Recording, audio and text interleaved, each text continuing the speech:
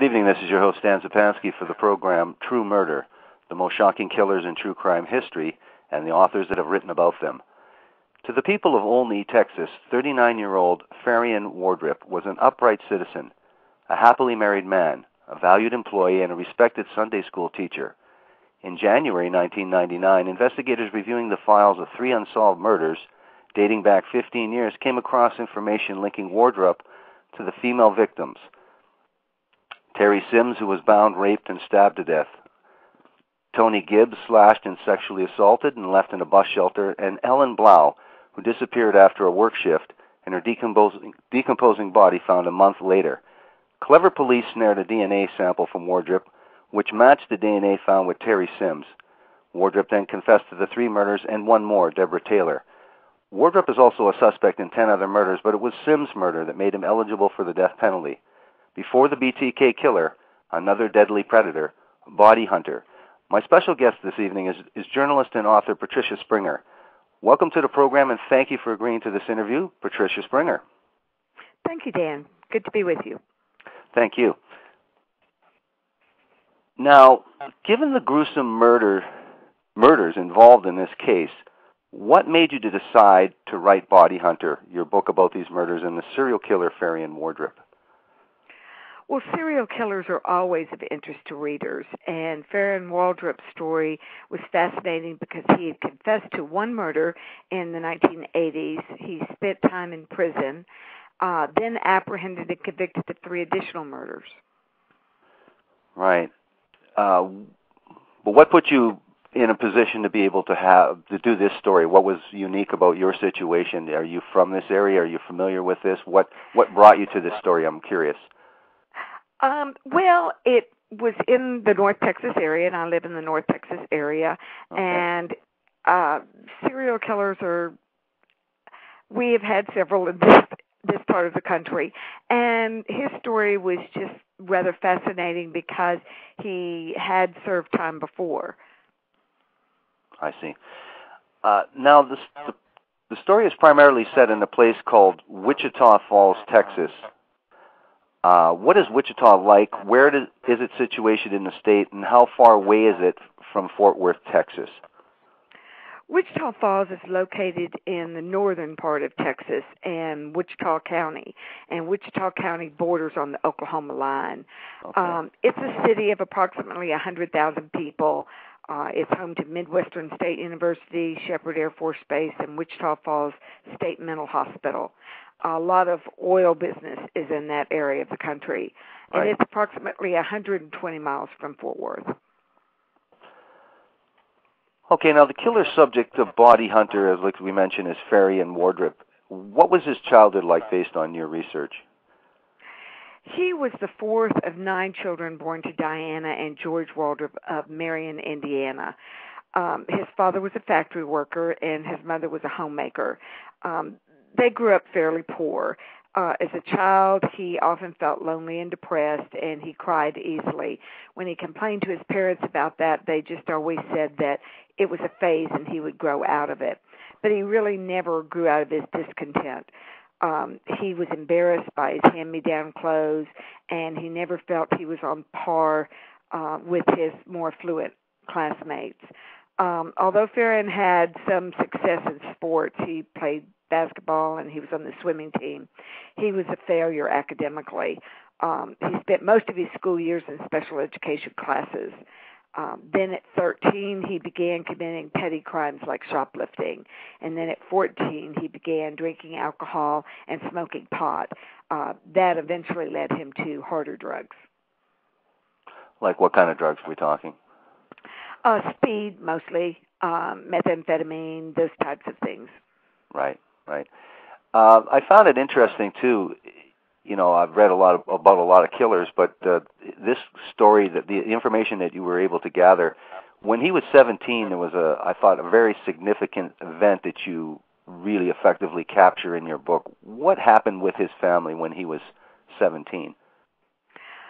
Well, at 17, his father had bought him a used car, just a couple of $100, and he had loaned it to a friend, and that friend had blown the engine in it. When his father learned of that, he was furious at Faryion, and he continued his irresponsibility in his father's eyes, and he demanded that he move out of the family home. Well, Faryion really didn't believe they meant it, but he went upstairs and packed his things in a sack and started to leave. And then when his mother called him back, he thought, oh, great, they're just joking, they're just trying to scare me. But when he returned to the house, his mother asked him for the keys, and he knew then that he was pretty much on his own and he was without his family support any longer. Yeah, it's a pretty traumatic experience for anybody. It's a pretty interesting piece of information as well. Now, what did Faryion do in reaction to this huge change in his life? Well, he dropped out of high school, and he spent most of his time scoring drugs, just going from odd job to odd job. He never really landed in anything substantial. Not too long after, at least when he's a young man, he joins the Army. What was that experience like? How much of a help was the Army and that type of discipline for him? Well, really none. He was seeking direction in his life, and so he thought that if he joined the Indiana National Guard, that would help give him some substance. But what happened is he went off to boot camp, and he decided he didn't like the discipline and the structure. He didn't like the regiment of the Army. So when he was out of boot camp, he decided he wasn't going to take any more orders, and so he just never showed up for any of the monthly duties that he had. Instead, he would just smoke marijuana and do drugs, and finally the Guard dismissed him with a less than honorable discharge. Right. Now he continues, again, somewhat normal life. He gets married. He gets married to a woman named Jonna Jackson. And tell us a little about this marriage. Was it a good and healthy marriage? Did they have children? It wasn't a very healthy marriage. What had happened is that his father had moved the family to Wichita Falls from Indiana, and Faryion just followed along, even though he really wasn't a part of the family. He still wanted to stay in contact with them. He met Jonna Jackson in a bar, and he found her to be fun-loving and spirited. They were married very shortly after they met, but it was really rocky from the start. He complained that she didn't want to do anything but sit on the sofa and watch TV. She didn't want to work, that she just wanted to stay home and be a wife and mother. They fought over his inability to keep a job and his failure to provide for them. And during her first pregnancy, Faryion had 10 different jobs, so he was not very good at holding and maintaining a job. His childhood feelings of inadequacy returned, and he continued to abuse drugs and alcohol. After 3 years of marriage and the birth of 2 children, Jonna finally filed for divorce. And how did he accept that decision of Jonna's as well? How did he react to that as well? Oh, he was furious. Decided that he hated Jonna. He was very angry and just went further into his alcohol and drugs as a way to cope with the situation that he couldn't do anything right. And what year was the divorce finalized? Oh, I'm not real sure. It was in the 1980s. So mid-'80s, was it? Yes, mid-'80s. Okay.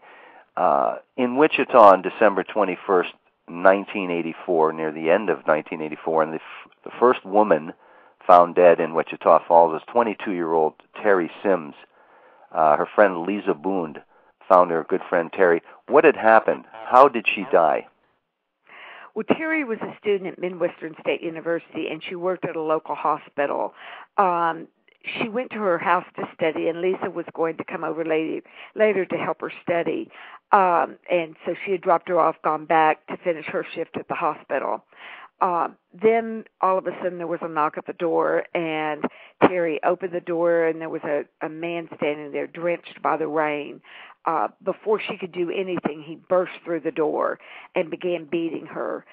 Even though Terry fought back, he was too strong for her. He pulled her pink smock over her head, tossed it on the coffee table, and then dragged her to the bedroom. He pulled a knife on Terry and began poking her with the tip of it. She even grabbed for the blade of the knife, trying to defend herself, and was severely cut. In fact, one finger was severed. He grabbed an extension cord that was laying between the wall and the bed, tied her up, and then he sexually molested her, or he raped her. He drug her to the bathroom, and he slumped her body over the side of the bathtub, and there he repeatedly stabbed her until she died. Okay, now we're talking, you didn't describe Faryion Wardrip. He's a huge man, and we're talking these victims are about 100 pounds and 5'2", so he's about 6'6". He's about 6'6", thin, but still very overpowering to these women that were, all of them were less than 5'6". Most of them were 5'2" to 5'4". Right. Now, about a month later, 23-year-old nurse at Wichita Falls, Toni Gibbs, disappears. What were the circumstances surrounding her disappearance? Well, when Toni finished her shift, she was leaving the Wichita Falls General Hospital when she saw Faryion Wardrip, who was a new orderly at the hospital, walking down the street. She stopped and she asked him if he'd like a ride. As soon as he got in the car, he demanded that she drive to a construction site outside of town on a desolate road. He began yelling at her, telling her he hated her, and he really didn't know Toni. He was just angry, again, drug-induced and so forth. He said later that his anger was not directed at her, but directed at his personal situation with his wife. Toni, like Terry Sims, was a fighter. She grabbed for the door handle just to get away, and she felt a sharp pain in her side, and that's when he had stabbed her. She ran from the car, and he caught her, dragged her through the underbrush to an abandoned, burned-out school bus that was there out in the country. Inside the bus shell, he raped her and then flipped her over and sodomized her. He took his knife and he stabbed her 3 times in the back and 3 times in the chest. He stuffed her bloody clothes under the floorboard of the bus, and then he took off in Toni's white Camaro. While he was fleeing the scene, Toni was not dead, and she was crawling, trying to get out to a road, and she died about 100 yards from where the bus was. Wow. Now, about a month later, Toni Gibbs' body is discovered. How was she discovered, and was there any useful evidence left at the crime scene? She was discovered by a Texas Electric serviceman who had gone out to inspect a transformer that was there in that area. He believed he saw something in the grass, and when he first looked at it, he thought it was a mannequin, and then he realized that it was a body, and it was badly decomposing. She was laying face up. He called the police. When the police came out, they noticed that there were paw marks on her body. A portion of her left upper arm and her left calf had been eaten away by animals. They found her clothing in the bus. They also found droplets of blood in the bus, and they made impressions of tire marks outside of the bus. And all these were things that they used in evidence later on. Of course, the biggest thing was that because she had been raped, there was DNA left there. Oh, good. Okay, now, at this point, did police have any reason to link the 2 murders whatsoever? No, they really didn't. And in fact, in order to ease the fears of the community in Wichita Falls, they insisted that there was no connection between the Sims murder and the Gibbs murders. Now, in this interesting case, there's a gentleman that comes into view here, is a gentleman named Danny Laughlin. And how did he become involved in this case? Well, Danny Laughlin was a local boy. He worked in a bar. He drove a motorcycle, and he was noticed driving up and down the site where Toni Gibbs' body had been eventually found. He also drew suspicion to himself because he had a pet wolf, and he was walking the wolf out in that same area, again, where her body had been located. They accused him of robbing a Southwestern Bell telephone office, but he told them that he could not have done it because he was in a field near U.S. Highway 281 at the time. That happened to be where the murder was located. So suddenly Danny Laughlin himself had put him at the top of their suspect list. He was arrested and eventually tried for Gibbs' murder. There was a mistrial with a vote of 11-1 for acquittal. Well, to be fair, he was also a prime suspect because he had information, or he imparted information to people that had previously been only known to the killer, according to the police. Maybe That's tell us right. a little bit how he did eventually explain that, but that would be pretty good reason for police to suspect him. Oh, yes, he was bragging, particularly when he was in jail. He would brag that he knew about this and knew about that. He had just inserted himself into the investigation. Also, he had been brought in for questioning for the robbery, and while he was there, he learned some things from police talking and from papers that were laying around that gave him inside information on the case. And then, because Danny Laughlin liked attention and wanted to think that he had the inside track on things, he started telling people these incidents and these particulars of the case that only a killer would know, other than the police. So he was definitely his own worst enemy in this case, for sure. Definitely so. And the police basically thought they really had their man, and they were focused on him, and that's it. That's right. That's exactly right. In the Gibbs case, they were convinced that Danny Laughlin was the murderer, and continued to think that for a long time. Right. Now, shortly afterwards, after this incident, Faryion moves from Wichita. Where does he go and why? Well, he moved to Fort Worth, and he went on the pretense of looking for employment. I think it was just getting a little hot in Wichita Falls, and he decided that he better take off for a while. But he said that he had gone to look for employment. Now, a little while later, on March 24th, Deborah and Ken Taylor, who live in Fort Worth, Texas, are having a get-together with friends and family at their home, and Deborah disappears. Now, tell us about this party. What was reported to police, and what was their reaction? And did police believe that they had a good suspect? And if so, who was their prime suspect? They did believe they had a suspect, and they thought they had a very good suspect.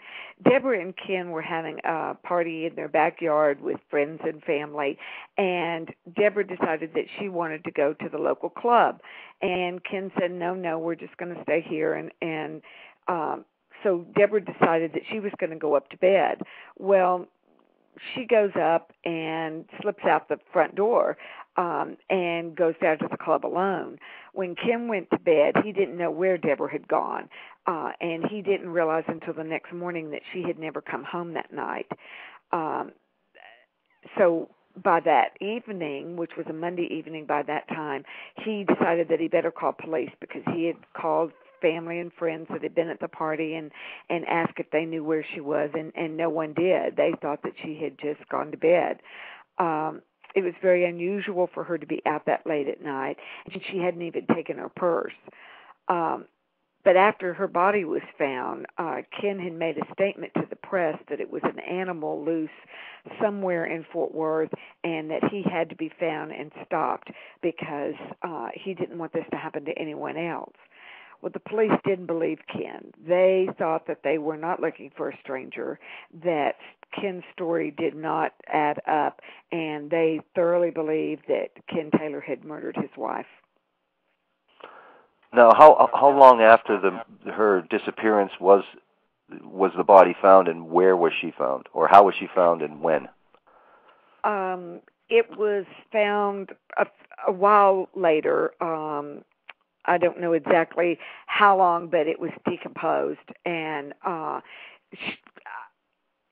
she was just randomly found, and he went down to identify the body, but he couldn't. It was so badly decomposed. She did have on a necklace that he had given her, so he was certain that that was Deborah, but they really didn't identify her except through dental records.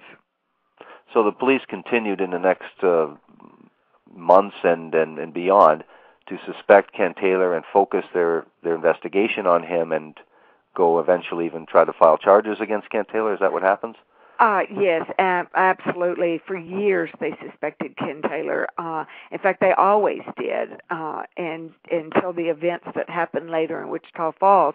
But they were convinced that it was Ken, and even some of his family members began to suspect that, well, maybe it was him. The police were so adamant. So he was pretty well run through it with the police department and constant questioning and so forth. Just another casualty out of this yes, he story. was. Now, there's another woman, another victim, Ellen Blau, who goes missing. Who is she? 3 weeks later, she is found. Did police have any evidence linking these murders at this time? No, they still didn't. Of course, Wichita Falls didn't know about Deborah Taylor in Fort Worth. They had no idea that Faryion Wardrip knew all of these women. Ellen Blau was also a student at Midwestern State University. She often visited friends in the same apartment building that Faryion Wardrip lived in. She also worked at a shop that was just down the street from where Faryion Wardrip worked. So that was yet another law enforcement agency. So we had 3 law enforcement agencies, all working individual cases, no one sharing information with each other. So they really weren't working together and had no idea that they were connected in any way.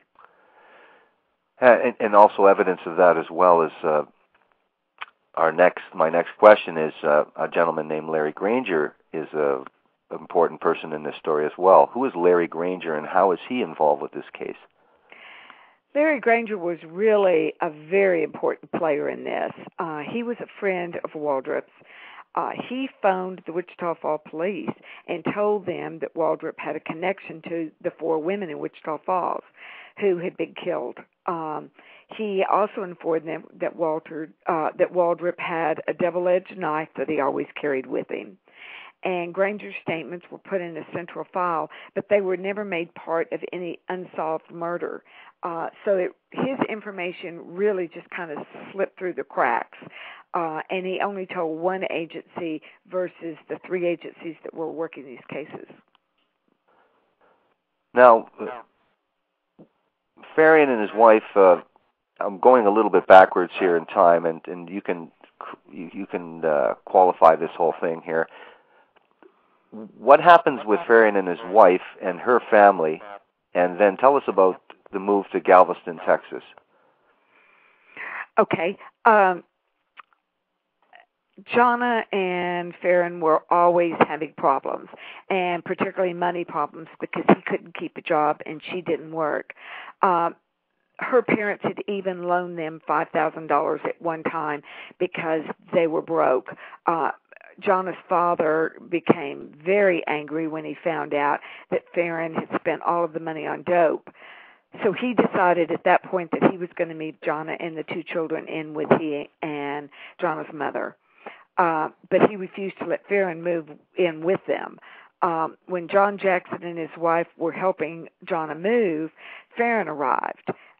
He became very angry that they were taking his family, and he grabbed the baby, and in a fit, he threw the baby up in the air, and Jonna's mother caught the child before she was able to fall to the ground, and clung to her to protect her. Faryion became even more enraged, and he ran upstairs and to get a knife.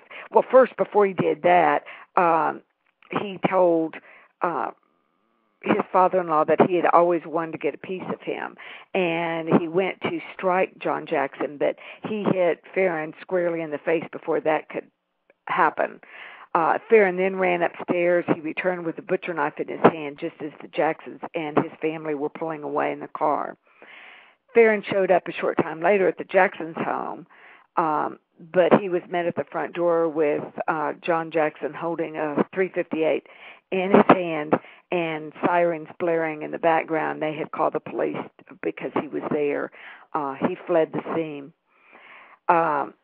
A short time later is when he met Tina Kimbrough, who was one of his victims as well. Farrion was depressed. He was guilt-ridden after he had taken the life of Tina Kimbrough, and he drove 400 miles south to Galveston, Texas. It's on the Gulf. He decided, sitting in his motel room, that he needed to call 911. He told the operator he was going to kill himself. When the police arrived in response to that, he told them that he had killed Tina Kimbrough in Wichita Falls. Okay, now he had confessed to Tina Kimbrough's murder, and then Right. he pled guilty in court. Well, I don't want to rush the turn of events here. Tell us a little bit about that. Tina, he confesses to the murder. What does he specifically confess to other than saying that he has killed her? Does he give any details? Does he give any motive for why he's done this? Tell us a little bit about that. No, he really doesn't. He said that Tina was his friend. He didn't mean to do it. He was using drugs and alcohol. He had all of his excuses. The interesting part of the story is that as he was confessing to Tina's murder, he never mentioned any other women that he had assaulted or killed. So he only stuck to the Tina story, and he stuck to his contention that it was an accident and that he was under the influence of drugs and alcohol at the time. Oh, excuse me. Now, Faryion Wardrip receives a 35-year sentence for the murder. How does he then proceed with his new life in prison? What is his demeanor? What does he do? Does he start working towards getting out? He has an attitudinal change? What happens in prison? In prison, he was pretty much a model prisoner. He began studying the Bible, as so many of them do. He began writing for the newspaper at the prison there, and he was pretty well keeping his nose clean and just going along and doing what he was supposed to do. 4 years after receiving the sentence, he was up for parole yet a second time, which Robert Kimbrough, which was Tina's dad, just couldn't believe it. He was furious because this man had been up for parole not once but twice. So he gathered more than 2,000 letters protesting the release of the convicted killer. He fought really hard to keep Wardrip in prison, and his efforts paid off. He stayed in prison for 11 years. Now, in prison, Robert Kimbrough had the opportunity to face the killer and ask him some questions that were nagging on his mind.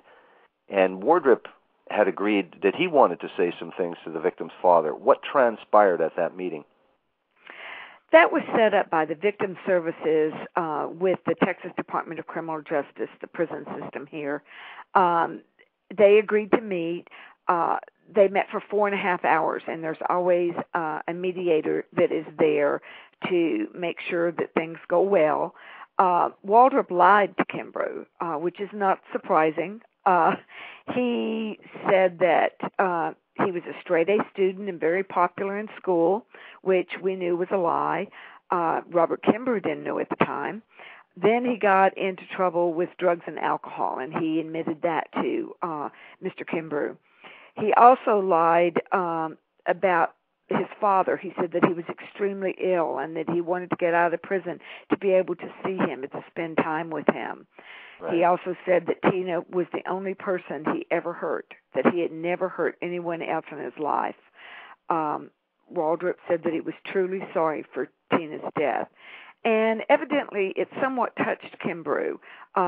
He told Wardrip that he hoped that he saw Tina's face every day of his life, not as a punishment, but as a reminder to stay clean and stay sober, and that this would never happen again to anyone else.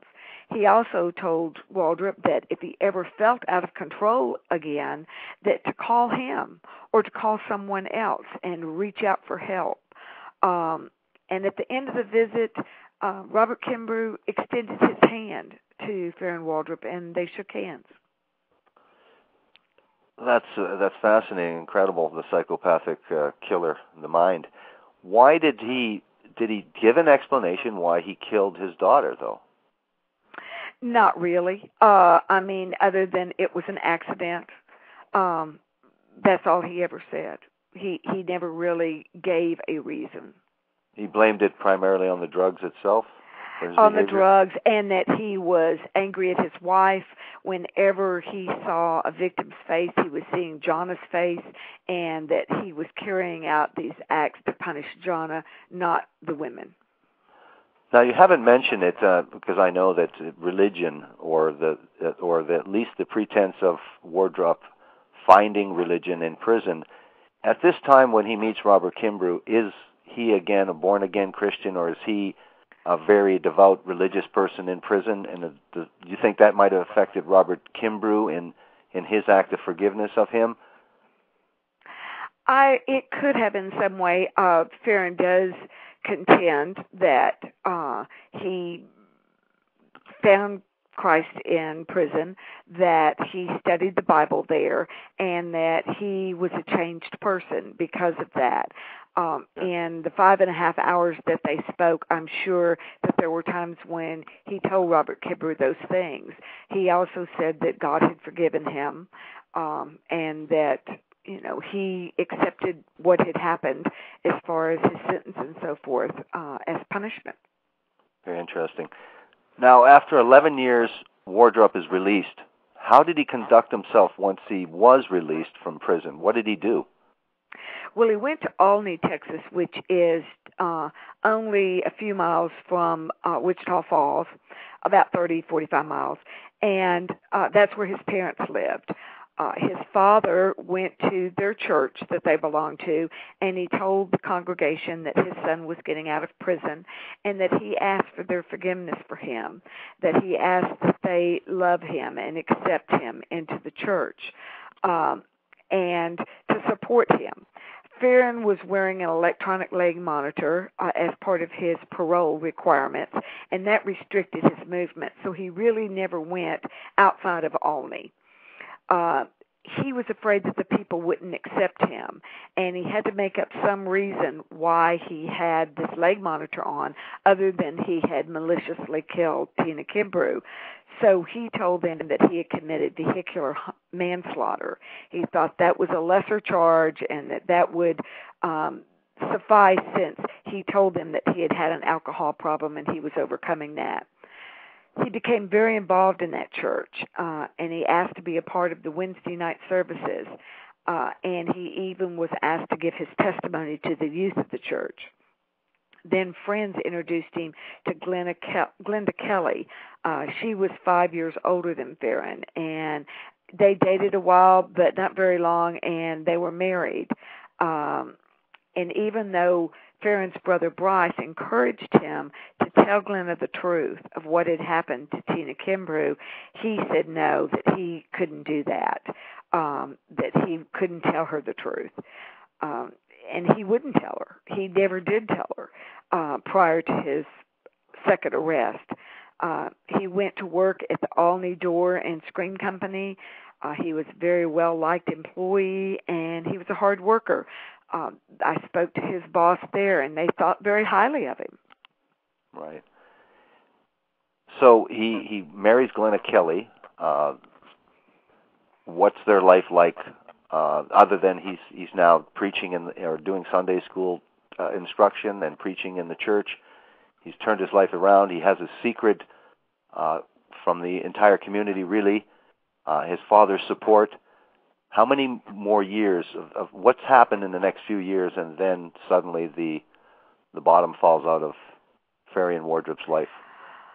Well, while he was living in Olney, the prosecutors for both Wichita County and Clay County had their investigators looking over the unsolved murders. And so they were going through all of the files, checking to see if there was anything that connected them at all, or anything that they could find. They found that the DNA connected them, that both women had been sexually assaulted, and they had frozen DNA samples from those cases. Then they found a note in one of the files, and that note was in regard to Thomas Granger's report to the police, that twice he had called them and said that he suspected Faryion Wardrip of the murders. In fact, the second time, Granger had even worked with a private investigator to link Wardrip to the women, but no one had ever acted on that. So investigator Little and Paul Smith, they found this information to be very interesting, and they decided that they wanted to look at Wardrip just a little bit more. Okay, now, before we get into what happens next, what, meanwhile, back in the halls of justice, what's happened with Ken Taylor, and what's happened with the biker? I just can't remember his name right there at this second. Danny Laughlin. Danny Laughlin, they never retried a second time. He moved to Colorado because he felt very persecuted in Wichita County, which I'm sure he was. People looked at him as the murderer. And while he was in Colorado, he was killed in an accident. And so his name was never exonerated until after he was gone, after it was too late. Ken Taylor lost everything. He lost his family, he lost his business, he lost everything because of what he considered the persecution of law enforcement in Fort Worth, because they continued for 15 years to every once in a while come back to him and ask him questions and interrogate him about the death of his wife. That's incredible. And the thing was with Danny Laughlin, he was very fortunate not to be convicted at that first trial. He really was. And I think that primarily the reason that he wasn't was because the district attorney brought in 3 jailhouse snitches, as they call them, and they testified against him. And they weren't credible at all. And the jury just didn't buy their stories. Right. Yeah, incredible. Okay, so I just wanted to make sure people knew, because that's an incredibly interesting and unique aspect of a story, all that devastation with the police. So, I mean, it's always, hindsight is much better than in retrospect, but still, the police really did drop the ball in that case. Now Faryion is linked. They say you have a DNA link between the two, Sims and Gibbs. Gibbs. And so now, what happens next as a result? Well, Faryion was on their radar, and they decided that they needed a sample from him to determine if it matched the samples from Sims and Gibbs. Well, John Little, the DA's investigator from Wichita County, drove up to Olney and to the Olney Door and Screen Company. He sat in his car and he watched Wardrip. And Wardrip was in a car with his wife visiting on his break. He was drinking up a cup of coffee from a paper cup, and he was eating some cheese crackers. When he exited that car, he threw them into a trash barrel, threw the cup into the trash barrel. John Little went across the street from where he had been watching Wardrip, and he picked up the cup out of the trash. In fact, Wardrip asked him what he wanted, if he could help him. And he said, well, I need a dip cup. In Texas, at least, a lot of people chew tobacco. Men chew tobacco, and they spit into a cup. And so Faryion said, sure, take what you need. Well, John Little noticed the cup with crackers, cheese crackers on the rim, and he knew that was the one that Faryion had just disposed of. So he took it. Faryion told him he could have it. Therefore, it became evidence. and he took it back. They sent it to the lab to be tested to see if the DNA matched. And what was the result? It did. The company, Gene Screen, called the DA's office and gave them the results, and they were just ecstatic. They said, "We've got him. After all these years, we have the connection." And so he was arrested. In fact, he was, interesting enough, he was arrested at his parole officer's office the day that he was to have the electronic monitor removed from his leg. Once that had been removed, he would have been able to travel anywhere he wanted to, a greater distance away from Olney, back into Wichita Falls, back into Fort Worth, wherever he had wanted to. Oh. Now, Faryion did not tell authorities the truth when questioned, and then he asked to speak to them. He wanted to talk. I guess he had gone back to his cell, and then he decided he wanted to talk. What did he finally tell police in February 1999 about other murders, and why do you think he confessed? What compelled him to do that? Well, he says he had talked with his wife that morning after his arrest, and that they had prayed about it and talked about it, and that he decided he needed to tell everything. So he sent word to John Little that he wanted to share some more information with them. When they took him into the interview room, John Little turned on a tape recorder, and Faryion began to tell them in detail the murders of Sims, Gibbs, and Blau, and where he had done it, how he had done it, and so forth. Just as Little was going to turn the recorder off, Faryion said, "Oh, wait, my conscience has to keep me going. There's one more, but it's not in Wichita Falls." And that's when he told them about Deborah Taylor. Faryion Wardrip would never have been connected with the Deborah Taylor case had he not told the Wichita Falls authorities, because there was no DNA evidence in that case. Now, what was his reason for the murders? What did he say was the reason for those? I know you said that he was mad at his wife. Did he stick with that story? Is that what he said? That's exactly what he stuck with, yes, that every woman, when he looked in their face, he was looking into Jonna's face. He blamed it on drug and alcohol abuse. Of course, he blamed it on everything but his inability to control his actions. He confessed, I believe, because there was no way out. He knew they had him. Why he confessed to Deborah Taylor, I don't know, unless at that point he just thought, well, 4, what's 5? He did profess to believe in God, said he believed in God's forgiveness, and that he may have thought in his own mind that if he told everybody everything, that he might get leniency. Who really knows what goes through these guys' minds? Right. Now, you have a death penalty in Texas, and so obviously it becomes a death penalty case, if I'm not correct. The other thing is that what is his psychological state, and does that ever become a defense issue, or is there any talk of that? How does that work? Did any psychologists see him and examine him? They did, but there was nothing there that they could use for a defense. In Texas, insanity defense is next to impossible to prove and to get not guilty by reason of insanity, because it becomes a legal definition, not a medical definition. Right. And he was not legally insane. He has some quirks. He is OCD, obsessive compulsive, about the way he dresses, the way everything has to be on a table in front of him. He's quirky, but he's not insane. And that could not be used in a defense for him. Now, was because the death penalty was there some sort of plea bargain, or was there a formal trial?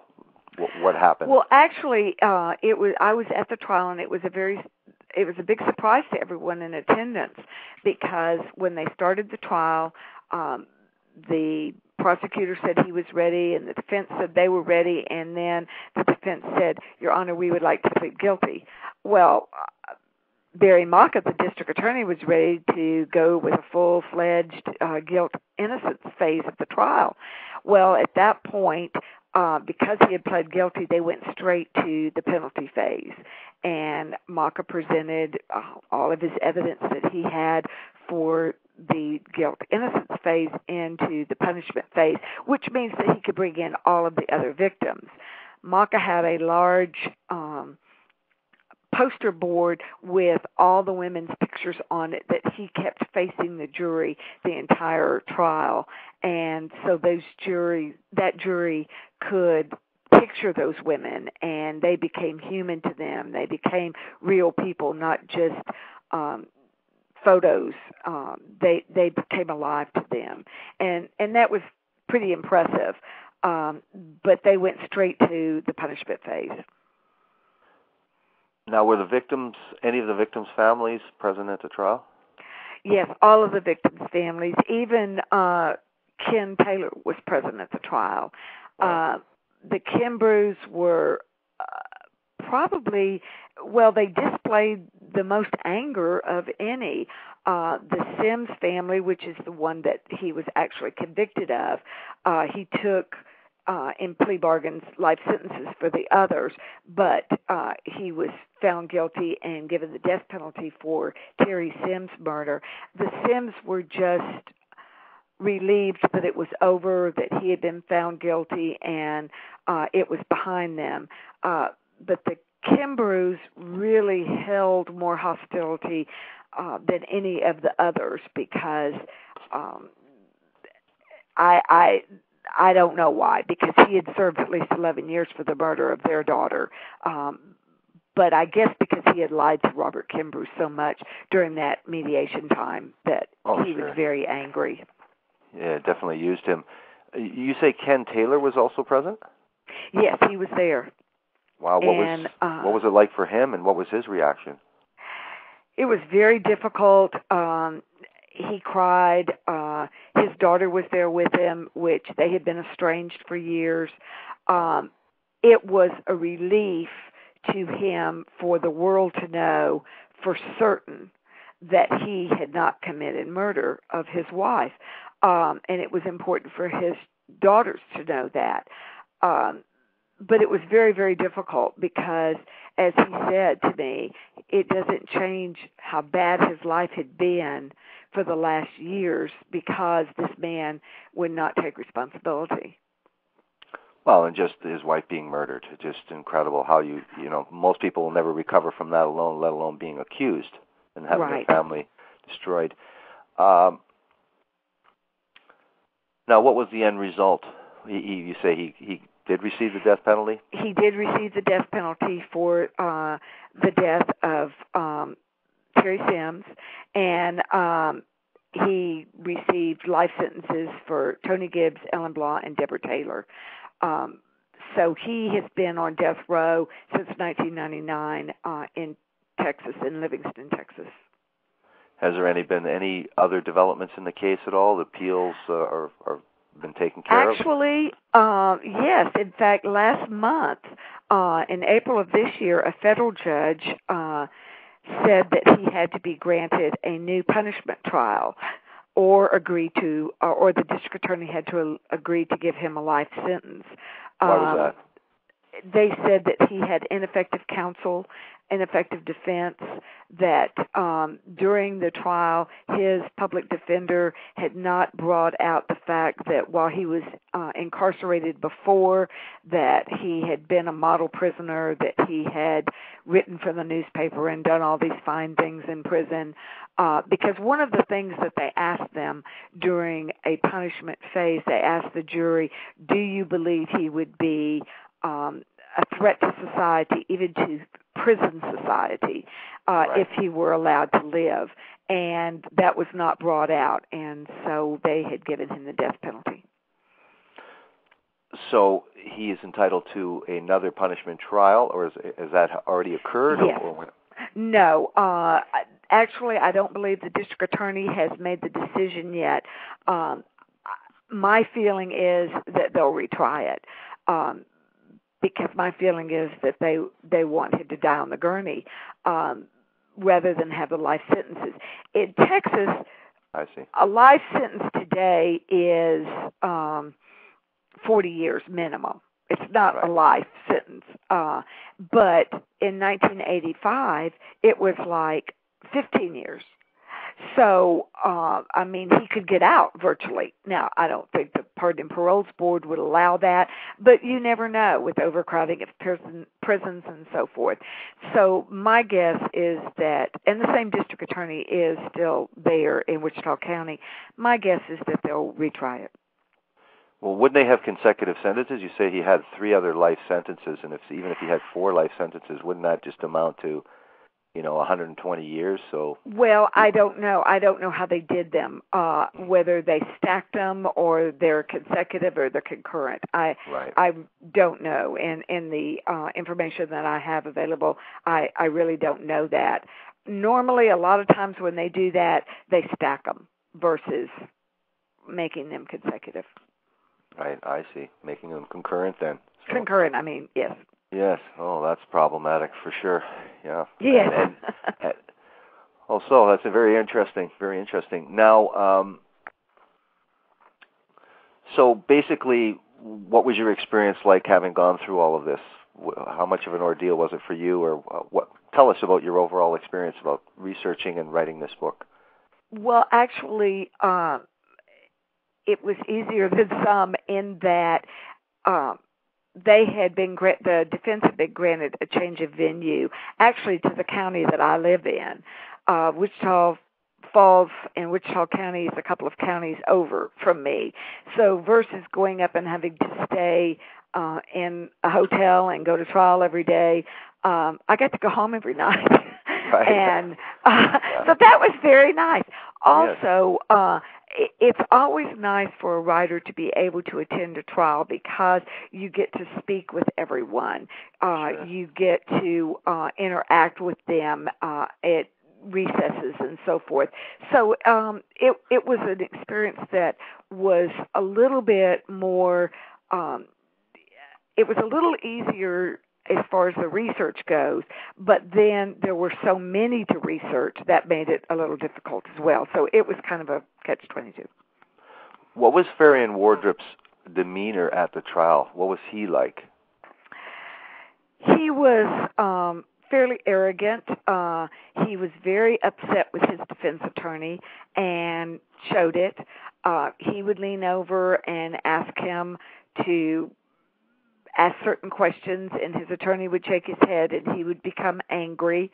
I spoke with the investigator for the public defender's office, and he drove her crazy because he had to have a certain pair of socks and a certain belt for court each day because he has this OCD thing going. And but he was quiet, but also it's very interesting because the second chair of the public defender's office was a female, and she was the one that sat next to him, and occasionally she would put her arm around him, and I asked Dory about that, and she said, well, I was trying to show the jury that, I'm a woman and I'm not afraid of him.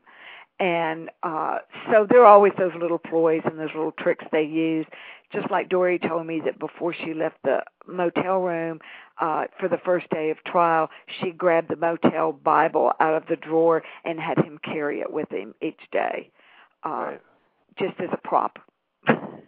Well, so you get all those little colorful displays that you don't catch if you're not in trial. Well, at that point, they are fighting for his life. Did you really think? Oh, absolutely. Did you think though he had? Did you think he had ineffective counsel, especially in the pardon me, sorry. Given the fact that they didn't offer much of a defense when they were at trial, do you think there was any grounds to the charge that he had ineffective counsel? Yes, personally, I do. John Curry, which was first chair for public defender, he never asked questions. I'm not sure he ever asked a question. If he did, he didn't ask over 2 questions of all the witnesses that were presented by the state.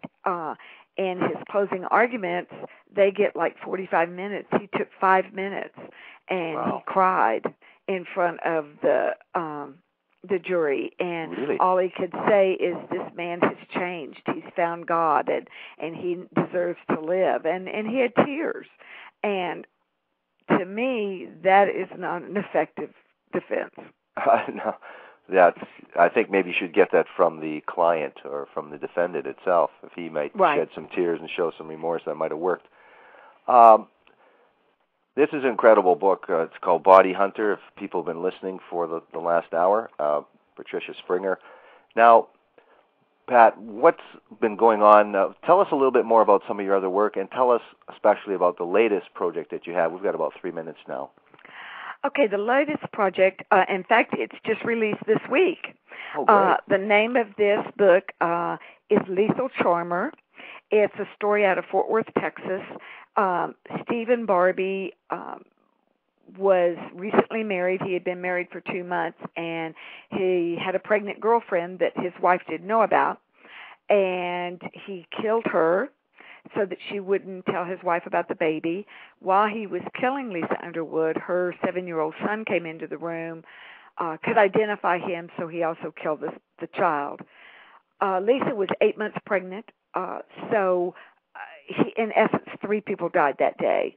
And in Texas, just killing a pregnant woman and her fetus would be capital murder. But they didn't take that direction. It is capital murder because of 2 people.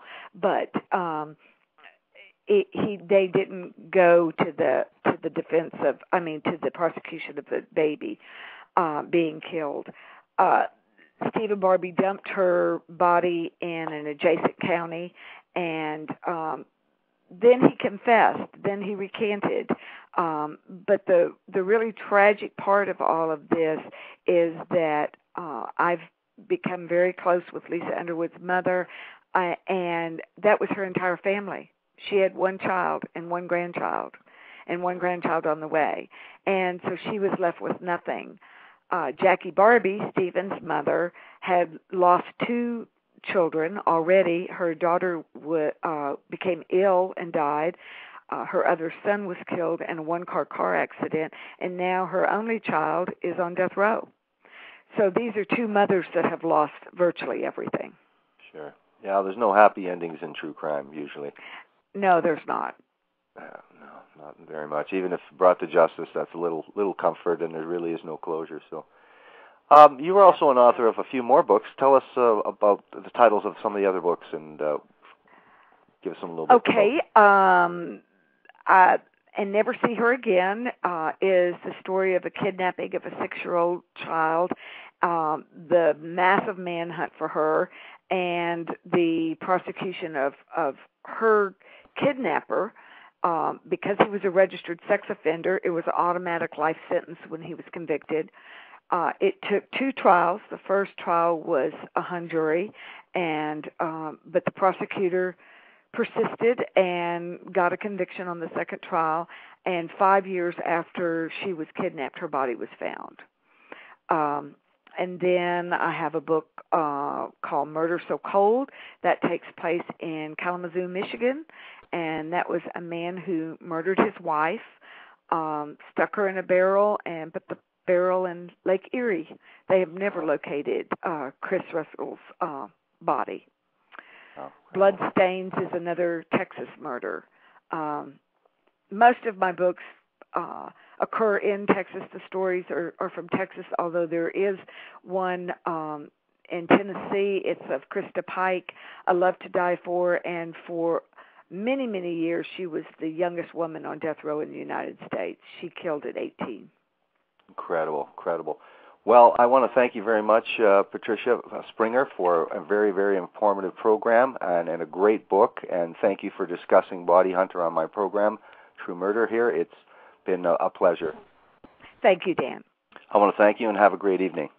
You too. Good night. Good night. Good night. You've been listening to the program True Murder with your host, Dan Zupansky. I'll see you next time. Good night.